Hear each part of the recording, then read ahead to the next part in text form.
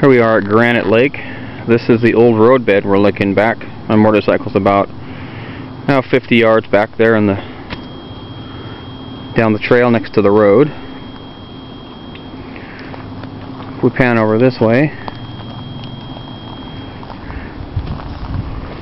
see, here's where the old bridge abutments are still in the water, and here is the edge of the trestle.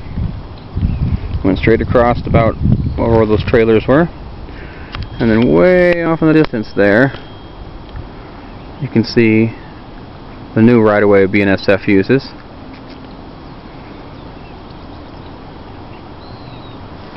And right about over here where these trees were, that's the hillside that the engine slid down on into the lake.